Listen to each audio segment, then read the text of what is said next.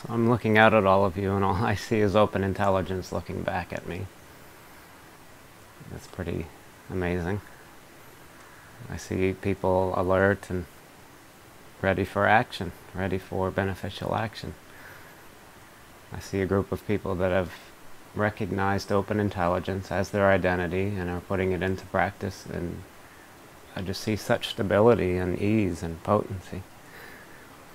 Whether you're smiling or looking a little tired or whatever it might be, there's still open intelligence shining brightly within each of us. Open intelligence,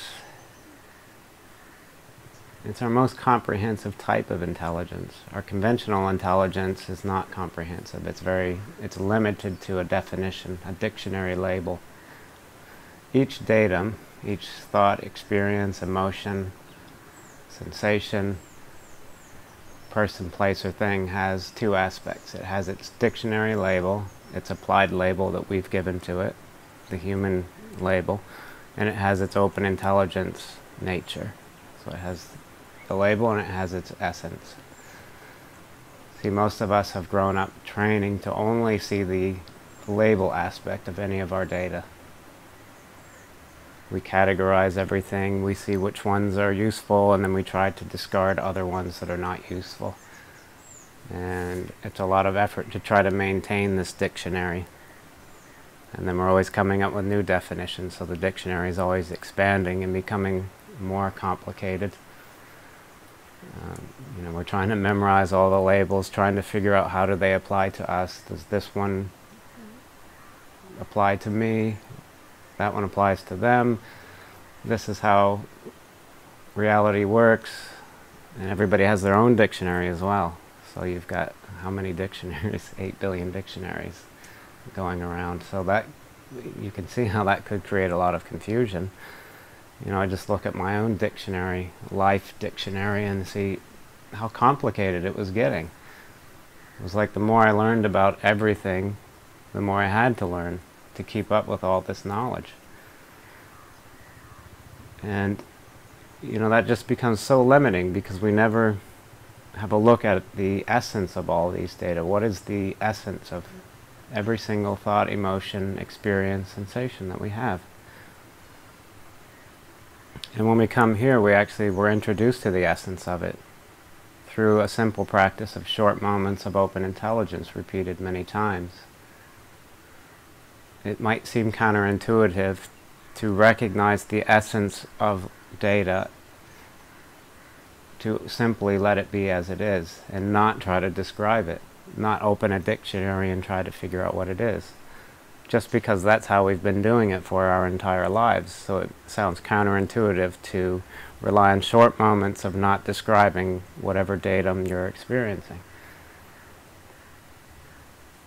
But just now we can test it out. When we stop thinking just for a moment and stop describing just for the briefest of moments, there is the essence of all data. It's open intelligence imbued within the datum, inseparable from the data, like the color blue is inseparable from the sky. You cannot separate the two. Without open intelligence, there would be no data to experience. And the data are how open intelligence is presented. It's lively, dynamic energy. It's essence, you could say. So the comprehensive knowledge is that all data have no nature of their own. They are only open intelligence. And to try to wrap our heads around this, it's complicated to try to think about this and understand it from an intellectual vantage. It can only be really understood through instinctive recognition. So short moments of instinctive recognition of open intelligence, we really recognize that all data have no independent nature. Our thoughts, they have no independent nature.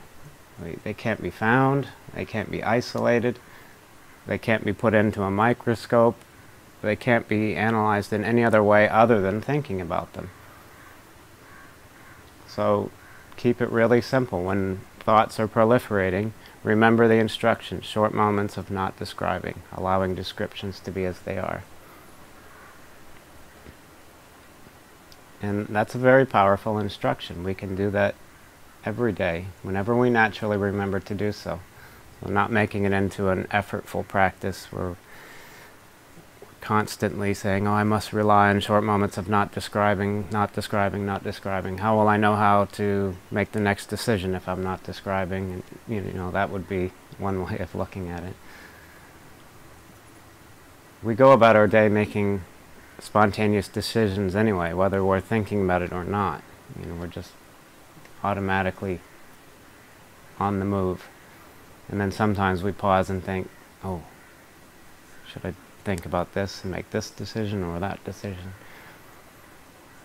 But all the while, open intelligence is making the decision. There is no separate individual making the decision. Nobody that can be found to be making the decision.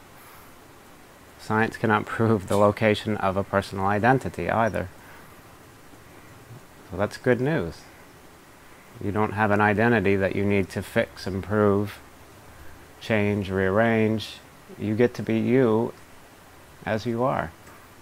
You are open intelligence, shining forth all data, inseparable from open intelligence itself. And when we hang out in the communities, when we participate in trainings, when we rely on a trainer, this becomes so obvious and evident that it never becomes a question any longer. At some point for me, I just stopped thinking about the whole meaning of reality. It just didn't come up anymore. I spent a lifetime thinking about the nature of reality, and then I don't think about it anymore. Through short moments, through participating in the trainings, through relying on the trainer, and through participating with the community.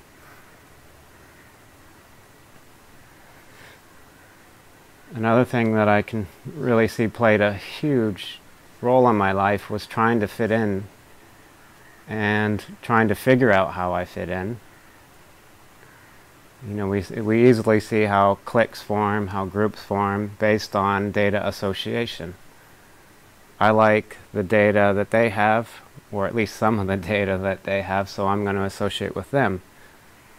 And then we kind of band together and do things that we like to do together. And what I saw growing up, well, there was a few cliques in my school, and it was based around music and the things people like to do. It was like there was the rockers, the stoners, the break dancers, the jocks. It was like there were so many groups, and I would kind of fit into one group, but then I would think, well, I like what they're doing. Can I fit into that group? And then they wouldn't have me in that group because I was a whatever group I was in. And it was just so silly and painful and ridiculous. And I started to see that everybody shared so many similar qualities, that I could have the exact same qualities and interests as somebody in a totally different group than me. And it didn't make any sense to cut off, isolate, and go off on our own. But increasingly that's how it became, because of the datum of anger, frustration, resentment, feeling excluded. And when we focus on those, then we really do isolate ourselves, and we nurture these datum of hatred, resentment further. And then it just gets to the point where it's unmanageable, and then we all know what can happen then.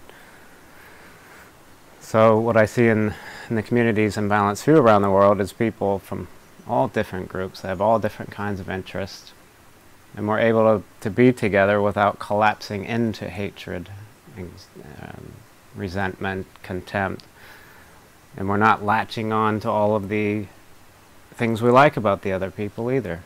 You know, it's all of the data is left to be wide open, seeing it as the beneficial display of open intelligence, regardless of our dictionary label.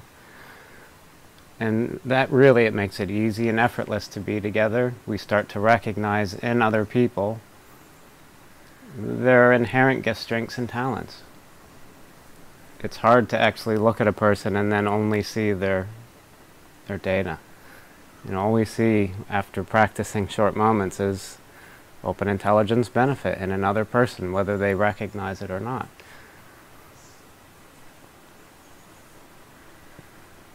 So we see that it's our responsibility to remember the instruction, to allow descriptions to be as they are, relax the need to go into the description and make anything out of it, and find that our potency and availability is right then and there, whether we like the person and their data or not. We don't have to accept their data, we don't have to reject them, we don't have to do anything about it other than rely on open intelligence that is informing our open-heartedness, our skillfulness, our discernment. This is how we become very smart and capable to actually live on this planet together and to go beyond all conventional forms of knowledge. So it's also important to see there's nothing wrong with experiencing this hatred towards another person. I mean, that's just a natural data stream for so many people due to the belief and the independent nature of data. We've been training that way up since an early age, so it's very natural that we're going to experience the whole array of positive, negative, and neutral thoughts, reactions, descriptions. So day by day we practice. When we feel hatred towards another person, or we feel closed off, or we don't want to share with them, we simply just do not emphasize that, and we seek support. The support that brings us back to open intelligence, rather than collapsing into the data stream. Seeking support for a clear pathway, you could say, or it opens up the field where you see clearly what is going on. I'm just emphasizing data. That is all that is ever going on. And then when we recognize that, we rely on open intelligence, it's impossible to collapse back into that datum again every time, until at one point we never collapse in data again.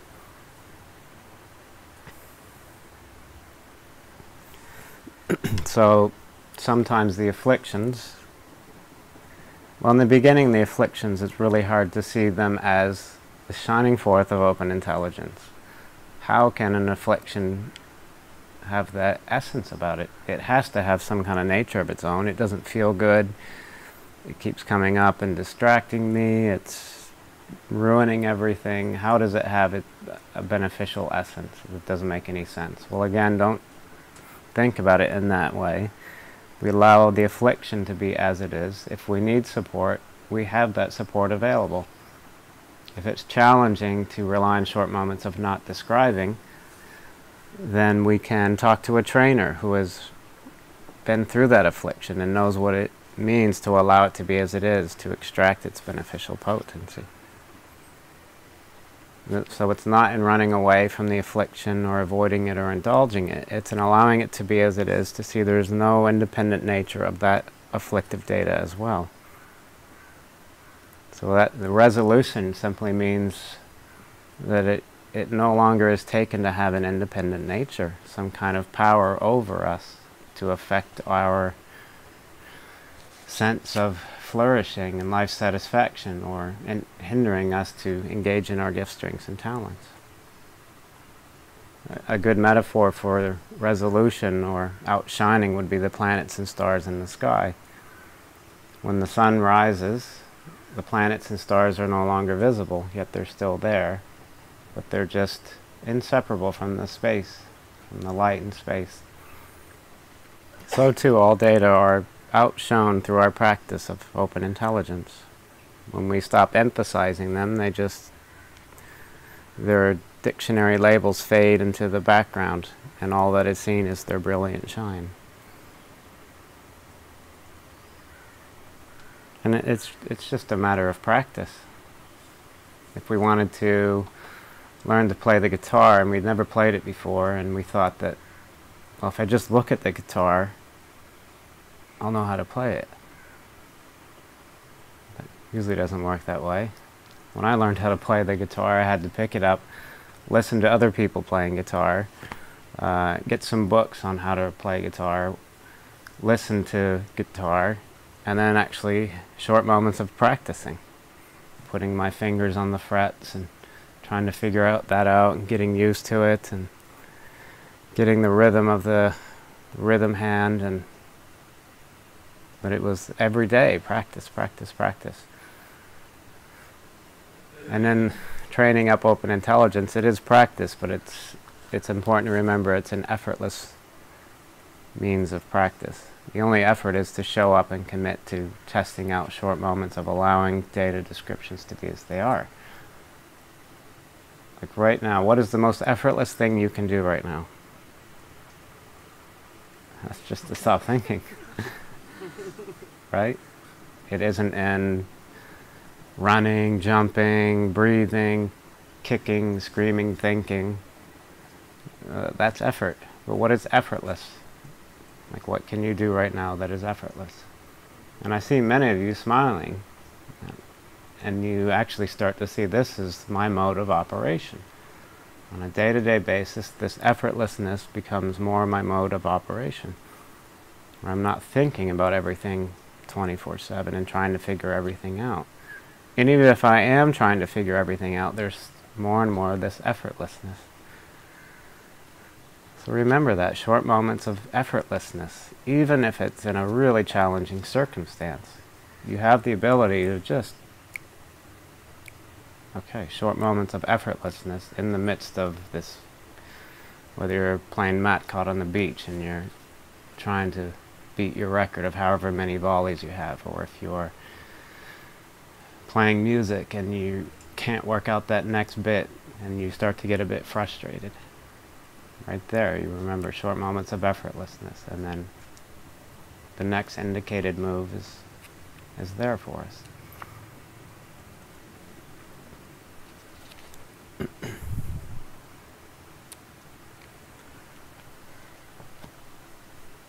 So this whole time I've been sitting here, I hardly focus on my body. It's just doing its thing. I'm kind of hot right now. I'm sweating and shifting around in my chair, but I'm not even pondering what is my body right now. If you have a look throughout your day, the only thing that is really going on is your inexhaustible open intelligence. So we really keep it simple. No need to figure out, well, this is my body, how can this be my body? The instinctive recognition of this is our body. Inexhaustibly expansive.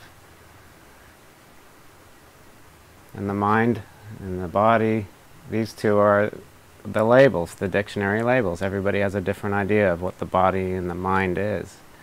But in those short moments of effortlessness, there's no debate. There's absolutely no debate.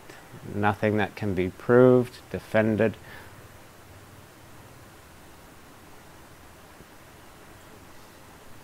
So therein lies your power to be of great benefit to yourself and to everyone, to all beings, all universes, all worlds, inseparable from your power to know.